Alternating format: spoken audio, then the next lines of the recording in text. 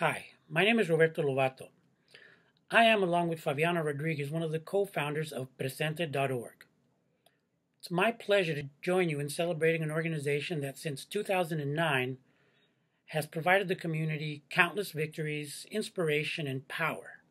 Millions have benefited from the work of Presente.org, and millions more will benefit in the future. My own contributions to Presente were guided by one desire: to expand the political imagination of the United States and of Latinx peoples. We envisioned doing this through a powerful combination that fused technology, storytelling, and old-school organizing in the non-virtual world. Taking these as our measures of success, I think it's safe to say that Presente.org has played and will continue to play a definitive role in the struggles of our times, whether it's in immigrant rights, or banking issues, or in the struggle to gain equity in Hollywood, or to stop state surveillance. These and any number of issues have benefited from the hard work of Presente's board, staff, and members. Our political imagination has made all of this possible. This political imagination is centered around the pursuit of justice, regardless of who is in power.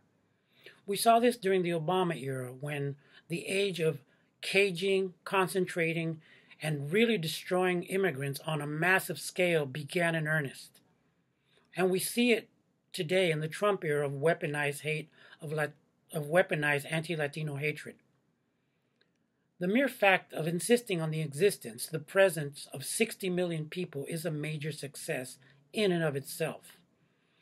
All of Presente's storytelling and online work has fostered, even inspired, countless others to do the same, and I think this is a major success in and of itself as well.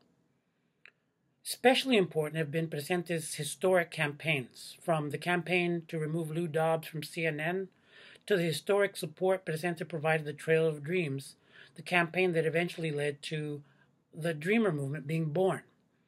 These and other current campaigns, like the campaign to force banks to defund prisons that jail and humiliate children, will prove Presente's muster into the future.